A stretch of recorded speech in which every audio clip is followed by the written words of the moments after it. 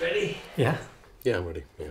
I have struggled with depression and anxiety since I was 15. I lost my home and I lost my partner. I was drinking quite heavily. I didn't know what else to do. I didn't see another way out. Something just clicked and I began to talk to my mum about how I was feeling. It was pretty difficult the first time I rang Samaritans.